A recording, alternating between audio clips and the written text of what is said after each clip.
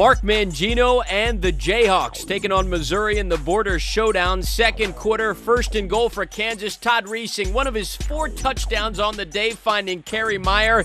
Kansas led 21-13 at the half, but in the third quarter, Derek Washington takes the handoff and goes 14 yards for the score. After a failed 2-point conversion, Mizzou trailed by 2. Later in the third, how about Denario Alexander? 15 catches, 234 yards, and this touchdown, 68 yards. Mizzou grabs a 33-28 lead.